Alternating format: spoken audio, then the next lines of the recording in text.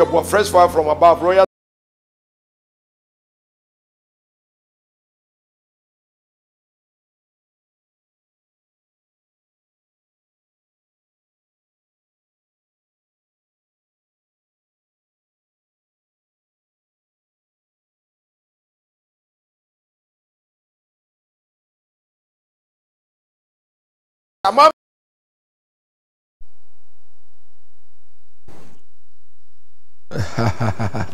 Good morning once again. This is your servant, Reverend Peter Kwaku, Yeboah, fresh fire from above, Royal Television. Ubetimi afami se see on Facebook Live. RtvGh. RtvGh. Ube call me page ni se see na se udru page na me pese o ya ade bi mame o share page no na wa like it na wa drop a comment ya bompa ya mamu da bia ya kuma so ade mamu ni se ensimu ye na onyankopon onye mabusa de eso emamu na onyankopon siesie mu ye na se ayefukru ne ba motimi allocate no na moshia no fefefe one be papa ba loose one be to entirely agu from red carpet ama ayefukru no afaso me de mepe handkerchief na me de pepa nanim hallelujah oko wedding na se best man e pepa ayefro nanim a efe keke ebia also enya videos ni bi wo YouTube pese e ma tia se ye bompa ye pama mu da bia ya kuma so ade ne se ebesimu ye na asimu kra asuye ebia also tie free information centers ahodo pese e ma tia se nyame nhirawo ye bompa ye ma mu da bia na ye hwe se onyankopon be ye mabusade amamu ebia also unam platform yi so ede u prayer request ato Reverend Peter Kwaku Yeboah ene na sofo enim e pese ma tia se nyabotre ma awrade na odimafu nyame okamafu nyame obeka wo asem ama onyame ansidan na odansifo ye kwa emfa ho ne de obeye se onyame anya ma wo a untimi nyehwe na no hine David say, the King David said, oh God, help me, because help of man will fail me.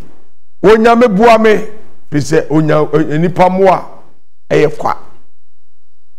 Onyame amoa obi antimi moa e wa setrem ne abrabom.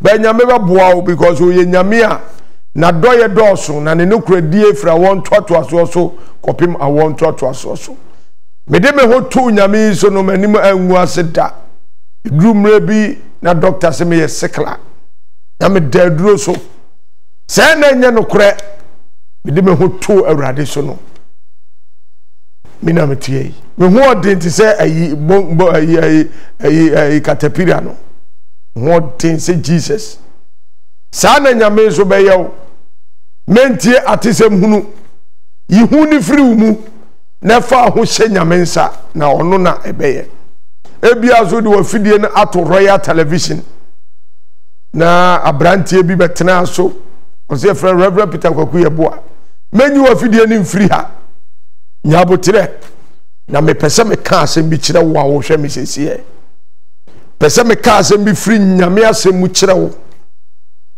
na hunu die nyame betimi aye wo abrabom nipa twantoro akire wo ache nipa shawbo ache nipa di hwemo ba nyame die hwemo die eninimu onyame asem ye ane ene amen onyame asem ye ane ne amen ye and amen hakapata ya brosie kepekopokopo hataya na maya Libre Antoine mi hakapata yana mainarabaya.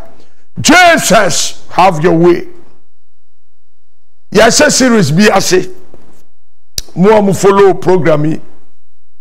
Minia baby or America wo hwe me sesiye se wantimi anhwe program ni bia ekwa bia zo be frese yensa ni video ma no wase wanhwe program ni bia ti se oda aduro so na wanu maduro na ne ho ntono ya mi hira bebrebe mo hwe ye e wa mo nene mo frɛ wo WhatsApp line no e bompa ye ma mo se ensimu ye ya she series ase Monday neighbor no enenra enenne edi twato enra telephone calls a yenya ye no eye different kra yenya bi sada wona wo hwe for the first time a wo mu eye fasting ni bi we impulse buying wo free efie kokro mu no no onye na adwen so obeto ade but onam na no kopie ade ne so eno o se kwa bia so me de ade be kofie saa bi na no ayehu ye e wo mo do mo ye fruto honum no impulse fasting na may impulse miracle come on your way in the name of Jesus.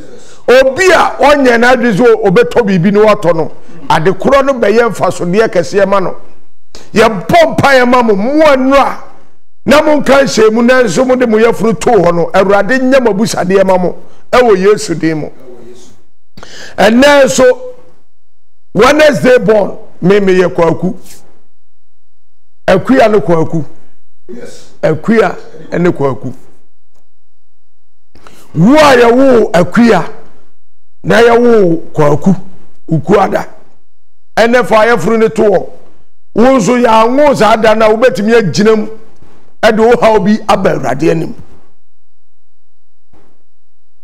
enti akuya ne Kwaku enem fa mo yafuru nto ho mo de mo yafuru to ho wi a ebo 12 na so ho odin beduru ho no ma breakfast na nya by force 12 1 2 3 4 5 6 for telephone e fra Reverend Peter Kwaku Yeboah was 024 9999905 985 024 9999905 mejire mama me no be bompa ye megie dia ma me no be ye adwene baako me no be ye gidie baako na me de wasem na frako Yesu Kristo anim no no so aka kire na agya because we say okogina na agya nsanifa so no wadia ma me no mienu enne me de asem ne be frako ma Yesu Kristo say onima na enim ye se onyankopon ebe ye wabusade ama me ma oti ase se one child, 2 mothers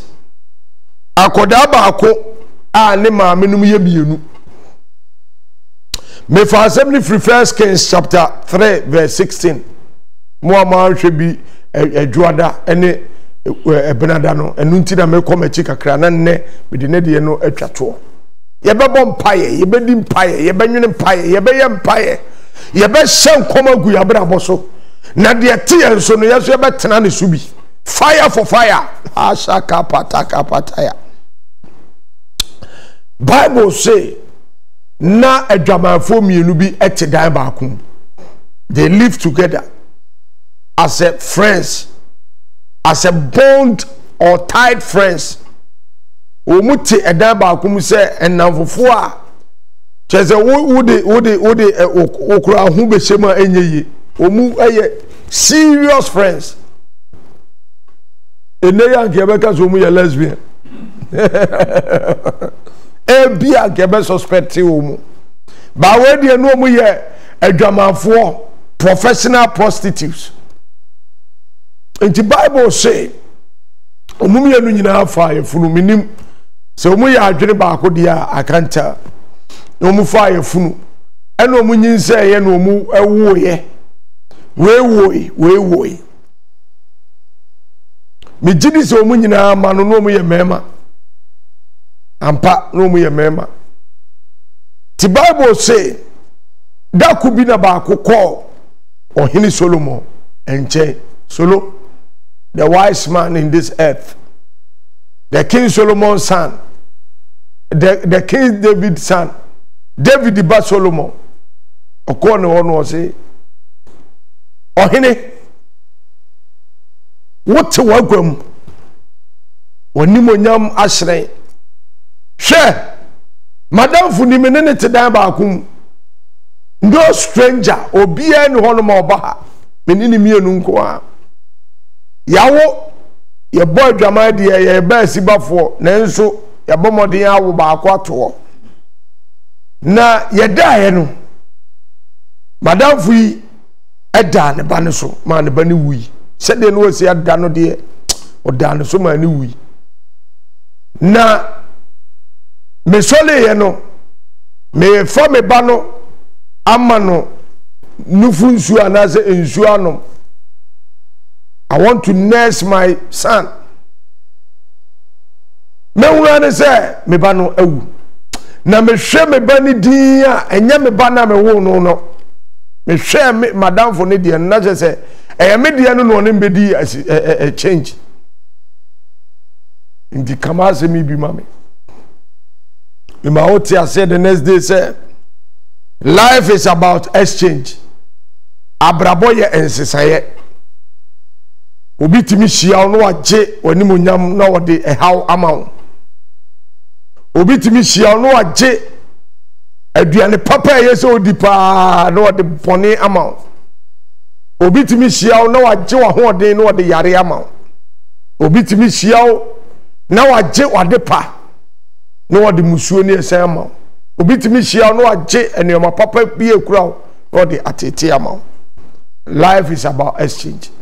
Ababa wa say e wo mu se abrabo ye nsesaye de na enso menti ase emma me ba onwuye no wasesa no to ko ohene wo me ma oti ase se nyankopon kraka no na asemu ewo Isaiah o se esansa wo sumbu nti no obese se nipa ama o de nipa bese sa ukra o se sedi o se sa Egypt ne Ethiopia ne Sambak sa no obese se nipa wo kra o Isaiah 43 verse 3 no bi mu so say he could cause nation to be destroyed if it were necessary in order to affect their deliverance. Enti enzemu enyina ko so me ma oti ase so say enam se na danfo no ntino na danfo no ye nipa bonesem anka ode achenchira edane na akwankwa no ntino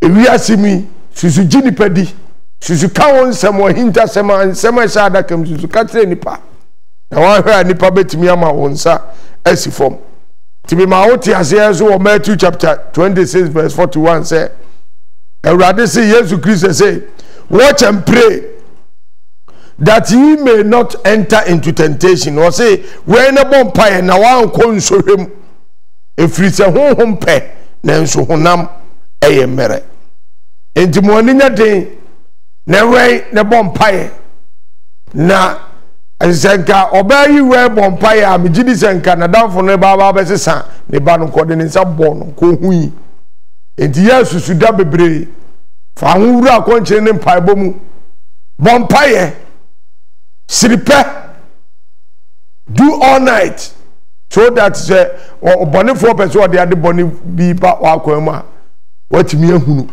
no yi na free wakwan mu. Be strong and take what belongs to you. Ababa we senke na ni anya de a na ase ne kuku anya duru a anka de wono no nka ne nsa anka besama wote ase Ezra chapter 10 verse 4 or say arise for the matter belongs unto thee and we are with you. Was say sole every say asem no eyawo dia eba no a obi agye afri wonsam no eyawo dia ma woni nya den sole na ye ka ho. The Bible say obey the asem ne ko ohene no anim ene pese me ka asem bi kiro the Lord will intercede on your behalf. Onyankopon ebedi amaw na ma remfi say ye nyankopon na ye di nachi no wo ye lawyer o say a judge nyankopon na ye di nachi no o ye lawyer o say a judge. The Lord will intercede for you. He is our king wo ye hene wohwe Ecclesiastes chapter 8 verse 4 say where a word of a king is, there is power. And who can say unto the king, what are you doing? Or what are you saying? Or say baby or hene enuma asem wono edi to me. And one never say or hene say edi na wuye. Ma menka asem nchiro. Solomon na ye ka no ho asem na bia na unim ne ho asem menka ne ho asem kakra bi nchiro. Wo yo hene na o nyansa bebrebe. Wo de ni nyansa no ebu mai. Ade ni nyansa ne chichiri kuro. Na David ya na adwene so obesi asole dan ma Awurade, but Awurade ka che ne se da bi. Omoboa enioma ya di si asole dan na no. Na de obesi asole dan no, enye ono a. Eyo ono a ne ba Solomon no be na si asole dan. Bible say ampa ohene ye the same thing. Cause David na nya ne na. David timi esi wo chichiri kuro. Ene ye ka so obi wo Regimanuel. Obi wo estate na ye onwa da bi. David no na timi see a die different twa kuro no hia na say the city of David. The city of David. Okwa uhunu manse ni mu manse. Esesa so sa. Setimes in yatua the same time not to be Asia, the city of David. And in the Solomon besi asole dan no bom pae ne nyame honhom betra asole dan. And ono so tra na konwa so. Enu odi asem kama. Edumre bi the Queen of Sheba, no a great queen. O sikasa a great, why a powerful. Why may say one tear say Solomon, Adentina Solomon. Obekono Kwaku hwedi etuam ayeka Solomon. It was a challenge, all right. Now Kwaku challenge Solomon because on tear says everybody is talking about Solomon, the wisdom of Solomon. Dear Ben Kwa, Bible will do honuma wo share the way Solomon atimi a control a chrono power with wisdom na.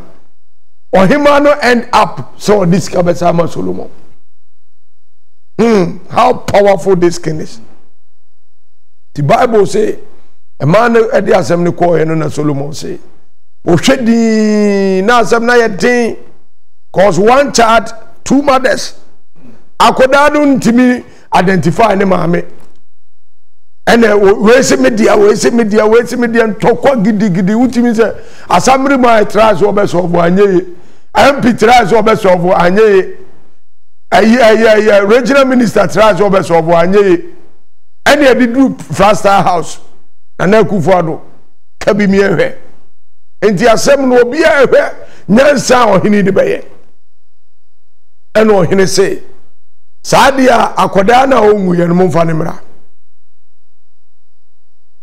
no osuma ne nkoa na se omunko fa sekan mra na yem pai akora ne mumienu se wo se ye odi ade afafa oso ye odi a mebu atentrene afa die abofra no aya ne dia na se nana da bi me bre pa na me chime yansa na me nya abofra se wo bekum abofra yi die wo se ye ne dia de fa ma no anya bi abofra ne benyini ama ebi amesuma na ebeyi ba ko no se dabi na na chem pe na ye nyina obi anya bi me mpese obeka se akoda no magene pa tini ohini hwedin no se oba we obe ni paboni ni akoda no ni wo se ya mpase wo dia pa nka wo hwam ye nkum no ene fa akoda no ma we na ye ne dia.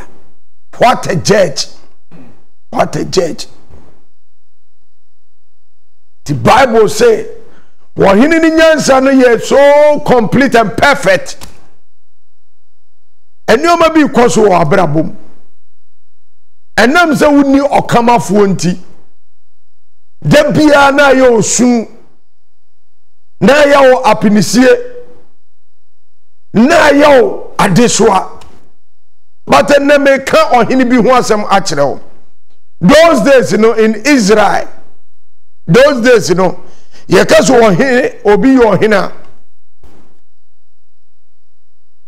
Ohine represent God. Because will be a king represent God. Kone nyankopon ama ohine aye na namusini ohine kasa e fana enu nti na Ecclesiastes kan say baabi ohine num asem won di tumi ti Solomon kasa aye no obi antimi a redraw ni statement no oru afiana Pharaoh emra Joseph she afiase no a wo kire da ya ase no Reverend Jima Pharaoh ka kire ni se ka kire omu se owota word keke mon kona mun ko yini mra na brantie we won se prison sa wonso otimi kire da ya ase dia me ka me da ye no wo kire ase awie ya wo se da bi abrantie we ye de wo be to a finance minister, right? Obeda position oyi ne kawa o se me dia show we are second in command. So wo ka se mo bi antimi redraw and those days no hini de kawa show what is or the to me a show o hini akasa now na wo ba be kire mu se wo ye wakoto obi mu na ama wakoto Potiphar yire mu na me de na be che prison wo ni paboni ni o sa ye foreigner ne honte onye de hye nyo na be kire mu wo hini akasa o hini kasa wakasa nti na me se Kwaku ya fa wo akonchene ne mpaibonum enioma bi koso wo setrem wa brabom wa ma wa ya ni hwa ache fa wo hu akonchene ne mpaibonum na ohene enkasa emawo so ohene kasa obi antimi ntwe ohene enum asem enwofom. Isaiah chapter 41 verse 21 was it produce your case, serve Jehovah, serve God. Was it for wasem ne bra onyame na eka, bring forth your strong reasons, serve the King of Jacob. Another version was it bring forth your strong case, bring forth your strong argument. Fa wonsam na emu odu watintim fabra 43 Isaiah 43:26. Minya TV pastor, I always quote God by his words. Aradiasen was it put me in remembrance, kai me, let us pray together. Mayeni asiamu set forth thy case for wasam ne bra. Awurade ni asem ni wo say kai me mayeni asiamu, that means let's sit together one on one. Was it bring your case. Say a tragedy for once and bra. Sometimes in your own room you need to sit God down. What would them know? I used to do that. Say Arade need you more brase mutrase. Mayenim komo. Arade asem ni o. Oh, Arade asem wo to me. Was it sit God down? Arade tinase papa okese me yire peme sisimia was my Lord was my master or peme sisimia eti dodo nyankopon meja miura tinase sit God down. Now say me that may be justified.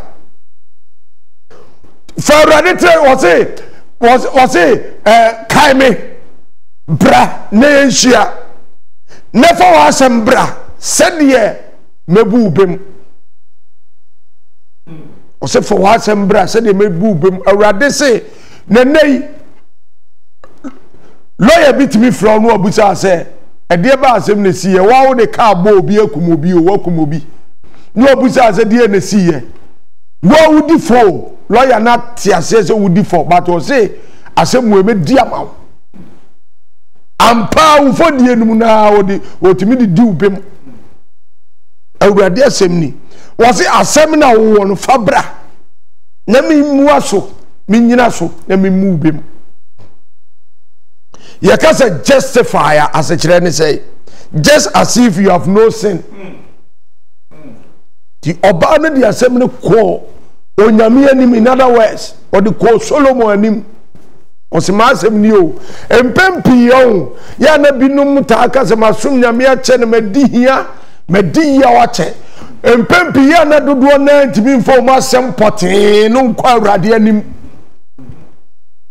awurade is onye cheap god onye inquisitive god sawan fo wa asem ama ommo wura wa asem no mu mimi se mi obi a se me no nam na se wa asem nka wa asem nkire me a memmam meye nhwe ha me no be ne nam ho saa this wa mama ba asem no. I see the same thing in God. John 15:7 or say if you abide in me, Jesus is saying that, and my words abide in you, ye shall ask what ye will, and it shall be done unto you. Was it say what tell me? Was it what tell me? Was it if you abide in me, what tell me? Nasa men some tell mu dia wo babusa no eno na meye nipa bebrebe awurade asem ni nimu wonte awurade mu enti obusa asem kura na ya na ensisi so enne so onim nyame a mekanfu Yesu amawo ma Yesu Kristo ntire wo mu na asem ntire wo mu bata Yesu mu na asem ntire wo mu na ade biara akutia wo honhom wiase no fa kwa awurade anim awurade bebu asem amam. Psalm 34 verse 16 the face of the Lord is against evildoers to cut off the memory of them from the earth. Was it awurade ani tia obonefo eni oma omu ye awurade na say in other words no so obonefo bi tete wo abusuamu asetrem ni abrabom adwumam mantemo asolifie so busuani bi tete wa awurade ani sawo mu awurade chiri wo mu kokokokokokoko okan no na say mo suffer a witch not to live memma oba baifo no entena say suffer a witch not to live. Or said the king's word direct our behaviors. Or hinin nsem no etre yensuban our behaviors. Or hinin nsem memma remfi so say baby o hinin nsem won edi to me. Enti baby ananka ye de wo akose enko asumu anka ye de wo akose say Joseph. Wo hinin asem kire wo kwan papa no. Psalm 3, Proverbs 3 verse 5. Was it trust in the Lord with all thy heart and lean not unto thy own understanding in all your ways. Acknowledge him and he shall direct thy path. The king's word direct our behavior. Was it the steps of the righteous are ordered by the Lord? Was it ojidi ni anamono awurade na tutu enti se wode wasem kwa awurade ho a was it put me God in remembrance enti in other words o say tu o te kokoso ye hina asantemai enti se o pese o say tu di wasem mawa uti ufie o say tu nim asem a wo na wadi amawo Jesus all the asem na ko say tu ho enti enne fa hunwura kwankyere ne mpaibonum ye wo hini bi o so se wate kokoso o say tutu the great king asantemai ye nyina yetene so ane yasole wo chese ye nimonyam no ye nimonyam ne asantemai ko bia asante kotoko wukuma apem beba wanu ne kase mi enya yi a ye nya yi ne ma mi wu ye no wo bra a year for 40 days enti afa na man for rashi ko yi yomu funusie ko so hina kasa ko Commander one wakasa. What about me akasa there was it say Saturday be first every Saturday, every week, every month, you know, first Saturday. More be maduma for 11 o'clock and 10 o'clock. Opa ko be anywhere. So ya o near dia ko be anywhere. Or hina kasa. Ye o hini bi o so say o hini ya make kan asem yi. Wonu ni Nyankopon wonu na boss so ne asase. Was say the king's word direct our behaviors. And you may be or brabomua. Who hears or hine enumasem ebetene no ama. Enti ene bompa e kasa awrade wo kasa obi antimi mfa to ho enti ma asem nie me haw nie mama ni nie mapinisie nie wa asem edarete agidifo emma o makwan so ye o mu dwodwo edu ba bi o se awrade asem ne me mo the word of the Lord is the light unto my path. Me kwan se han awrade asem ne me kwan so han enti awrade asem ene me nan se han ti awrade asem sometimes it throws light on our way awrade asem e de han eto ye kwan mu enti aware na wo kom no esum bi da woni mu a woni but awrade asem betimi atro e han ato ho amwa unu sa aware a me kom yi mi wura aware no ma ntimi ngo aware ya me kom yi enu ba bia no ma ja aware enti awrade han ni toto no mu a ade a yesum bia no obi akwa ontimi nware nkosi awie ye de na nso awrade han ni be pam sum biara ade aware ni so na wonko be ware na aware no jisu owu na betete montem. I declare in your life e wo yesu demo ade biara ayakranko ade biara aye stagnant ade biara aye atete awo na kamu awrade han antoto. Yes Lord. Ewo yesu demo ura ware mu a wontime ngo but wasem ene for sasem no ko awrade anim. The king's word is powerful to destroy. The king's word is powerful to destroy. Ohini ne anumasem no ewo tumi se esay ade o ka kire Moses se ka kire Pharaoh say let my people go. Mame my for ne nkono mo akọ worship him so that they can worship me. Pharaoh so ma unko was okay o de mo nko. Pharaoh did a chise wa baba be twi Moses kum Israel for no back. Wahine si peja abano Moses peja abana na opokoko no mabie. This is powerful word. The king's word is powerful. Womura Pharaoh mu yeso mu bana was fa apoma ne kire ayensuo ne so na nsuo na ka atwom. The king's word can destroy.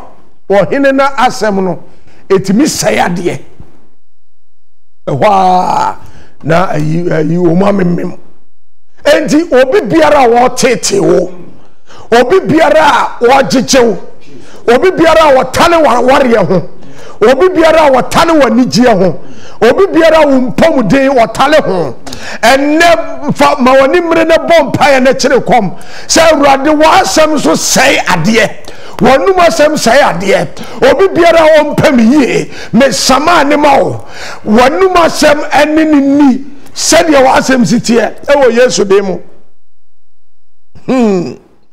Everything that exists was created by his word.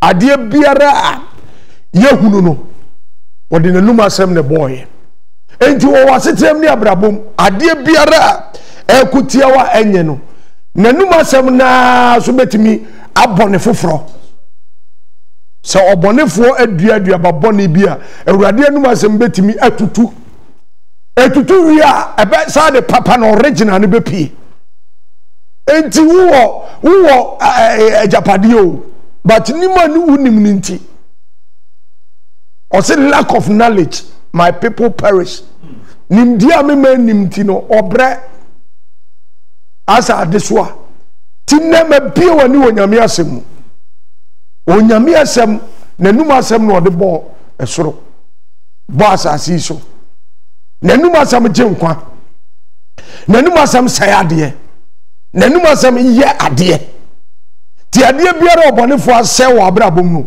awurade anim asɛm betimi asa ayɛ biem. Yes. In the beginning God created all these things that we see. Efiti ase no na awurade boy yo na da so te ase. Enti ade bi nkɔ ye wɔ abrabom awurade nye say na wo ye anu fiti ase no. God spoke and it was so. Onyame okasa keke. The biameta say words are cheap but they are powerful.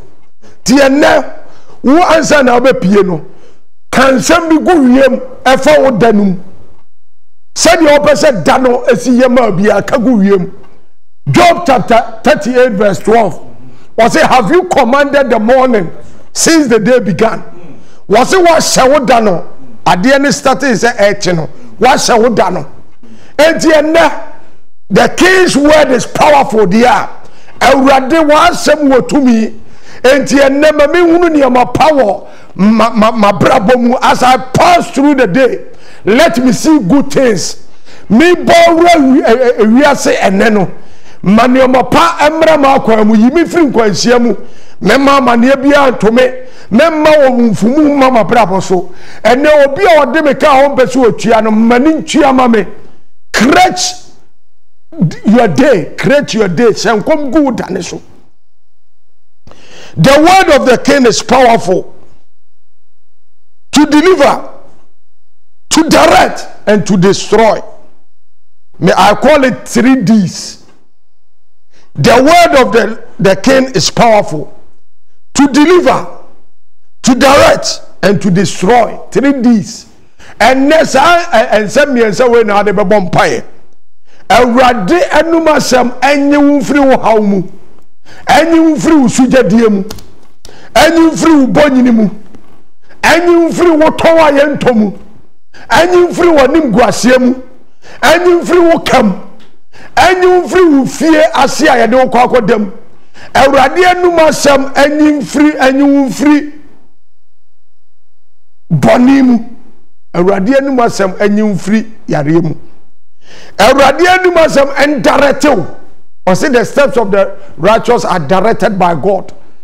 O jidi ni anamontuo onyame ne tutu si ye. Baabi wo kura na wo kodi nkoma awurade mpese obekọ ho no anya asem. Enne bompa ye say awurade ma wanumasam and direct me. De yesa me ton contract bi wo no ma hu hia kura say obeye. Na me ne obi di nkoma no say aspire MPs no mu ba eni bi. Baako na okonkran no we say any a set trap amano okwan so enti was it unknown numbers MP no ntamfa enti was it this time the call ne by na adwen so obefa ofa call na say ayi Roma sofu bia wote ba bia wonnim no krao Roma sofu ne friend no obusa say wo dia so masi no say ai eno was it wu tu kwan meboa wo say ai o say akwantuo na Awurade se menkan so say menko. Was it for the first time? 1 year so for ni by for the first time. What GD no was saying was say no ne nkora na omu twa no kwa mu no ka che ne say wo ba ya anka accident ya seti ama no anka abewu that time no opere MP ni bi say wodi enti onyame anumasem na asem e direct ni part enti never go to a place where you don't know their secret unless you release the power of God or the voice of God or the word of God ahead of you. Men ko ba bia wonim ensese ho this one my radio animasem edikai ho radio animasem direct wa bet you say high poto menfa. Number 3 I taught you the word of the Lord is powerful and it destroys. A radio animasem eye powerful esa say ade enti ade body biara obonefo ahyehyɛ ama wo ho kwan sɛ ode awurade anum asɛm sɛ no wo se aduaba biara osoro agya nim ho asɛm no wa ma yetumi sɛ yentutu asɛ enti ade body biara obonefo adua wo adwumam wo tɔ wa yentɔ awurade anum asɛm sɛ agyene ade koro no maka de ye akyerɛw asɛm na wie ye ne sɛ wonim Yesu afa homa Yesu na enuna ebesi wuye onyame nhyira no hwe so no mo ho ban na wotwe we me gidi ye say life is about exchange na sem na me kan no se mpo se abrabo ediwu enchisia na ede wo ko wachimpa awurade enuma sem etimi de wo ba wonim obi se nka me hia nyankopon tema nka abrabo anye te se de tie na me ka je say oh enye late. God is Alpha and Omega. One only asase any awiye. Se wo sia osesi akura na so abrabo no atete apasara. What me do sase no de wawie. Enti every day when you mistake abrabo no nka akire. Awurade nsia no hwe so. Penifo ta aka asem bi se ababi bewua na eso. Enti abrabo no enka achi. De wonam no enka achi.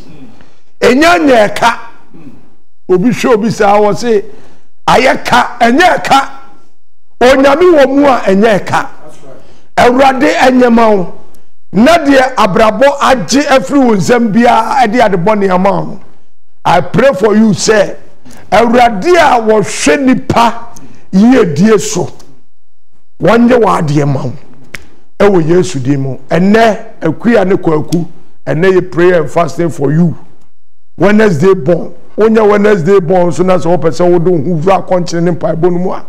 A lot of miracles, signs and wonders. Pie free platform yi so. Fa hu mu na wo so de emra mu ema wo.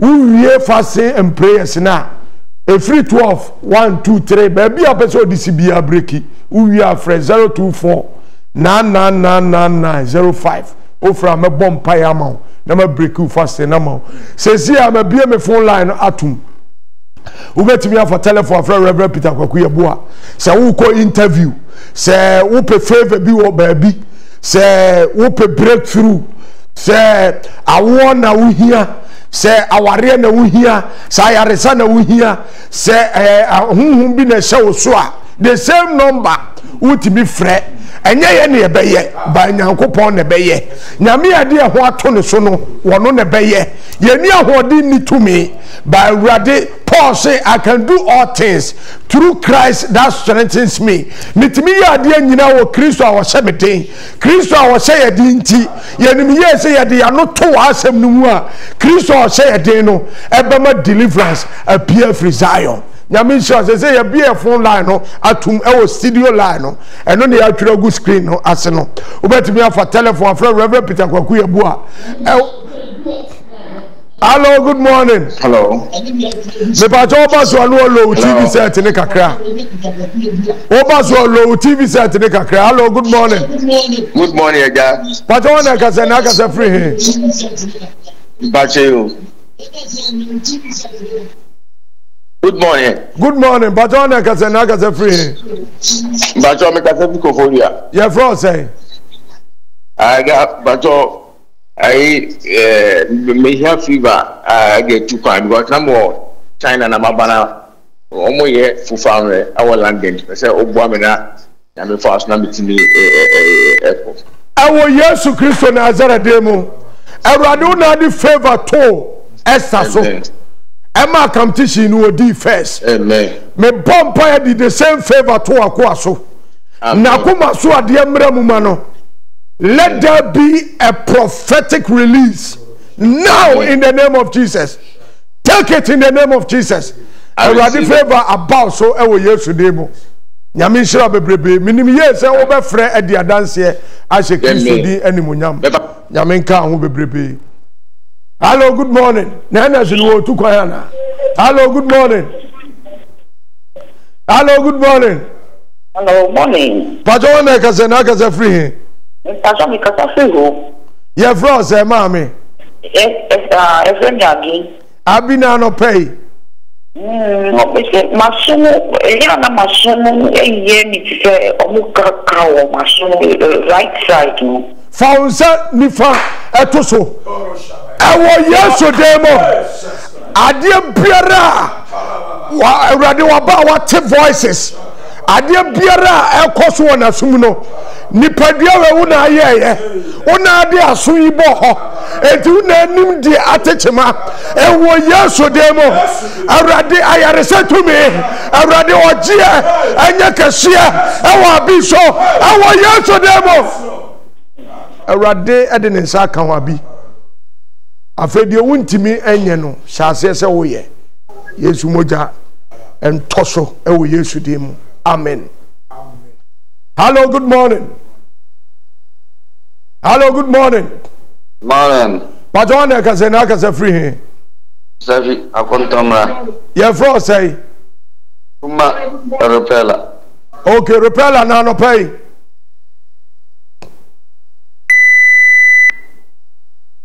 Na no pay. Na pay so for metasho program pa be na de anya oje ni nya so be bom pa amana. Pay be na pay papa. Ni nya fever e wo ma. Father, in the name of Jesus, I pray for this man. I pray for favor. Bible say na Yesu Kristo njini ewo nyame anim adomu ani nipa anim adom me bompa ye de sa enkom se we eto wakoaso awrade mani nyini wo wadomu ewo Yesu demo baby a obepie bia ma favor ni nachi ewo Yesu demo. Amen. Hello, good morning. Morning. Patone kasena kase free. Bakemni kudiro kongasesi Obuasi na no pay. Na page bako aise mo problem wa wali simo. Ade wa wari aye dey. Oba no enemy ajai nti makebi ase antase. Ba wo so de elder so power no.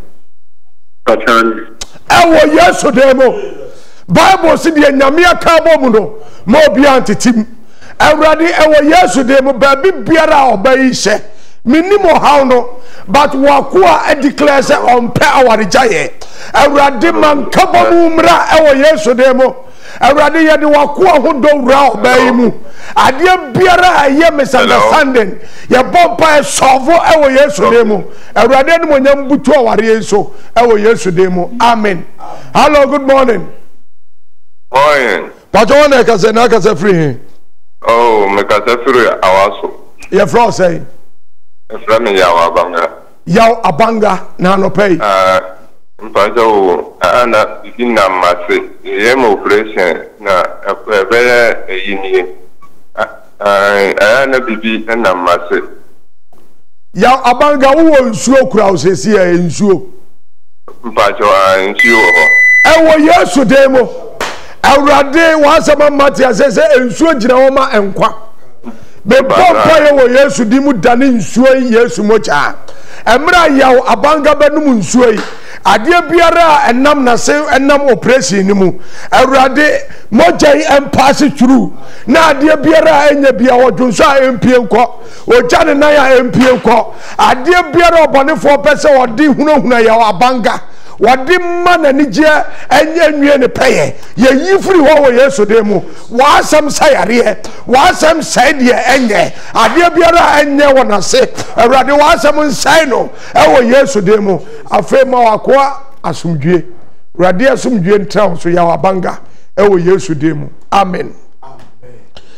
Yamre nti yentimi fa koso ni biem nyame nhira wo a wo hwe me memma empire no ensi he ya to so prayer and fasting no sesi efiti sesi akopem 12 ohodin bedira fasi ho fa ho jimbi cause enhira bia start pie free Royal TV fresh fire from above pie enti fa ho jimu bi because the one no ye ni na chi nwu bi but the all koso no ye di na chi koso politicians be ka say o muti sa asem we asekura asem me obi on mo hwa na party we this time want me ma power no yi ni ho afrim no akojoin ni obetimi aba oba yo timi ni fa wujimu bi wi asefo kura wonyansa na wo fa wujimu bi agye aba agye wo ha agina konwa de fe NSA so bom machi dom ana fruseni Sadek eso bom machi dom ana prince eso ha nyame nhira wo so nie